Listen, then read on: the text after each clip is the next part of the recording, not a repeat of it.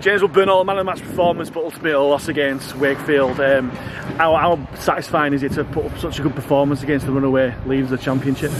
Yeah, it's nice. I mean, on a personal note, but at the end of the day, we come here to win, and we played well in patches, and we really showed some good stuff. But at the end of the day, we're just disappointed to come away with the loss, because I think there were times in that game where they were creaking, especially at the start of the second half, and we really got ourselves back into the game, and just a couple of errors, key errors, cost us.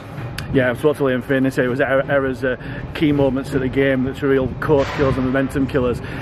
How easy is it to kind of brush those errors up, or is it a case of against who you're playing really? Well, I mean, they showed today why the top of the league, their quality on the park. Every time they had a chance, they iced it.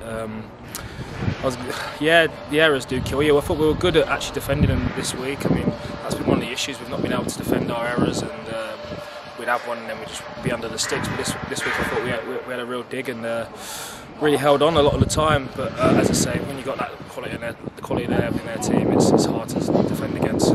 Obviously we're back on this field next week against Whitehaven, a team in and around us, the table's really bunching up.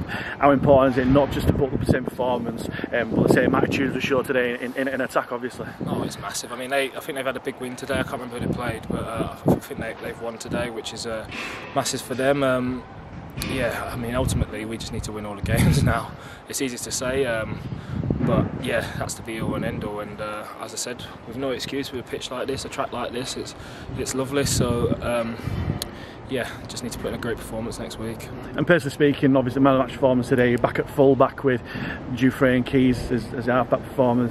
How good is it to be back in that 1, 6 and 7 group? Yeah, I mean, it's just fluid for us. Do you know what I mean? It literally just fits like a glove for us. You know, we all know where we're going to be at all times. So for me personally, it makes my life very easy, because I just turn up at the end of a play. I mean, and they make me look good, so I can't complain.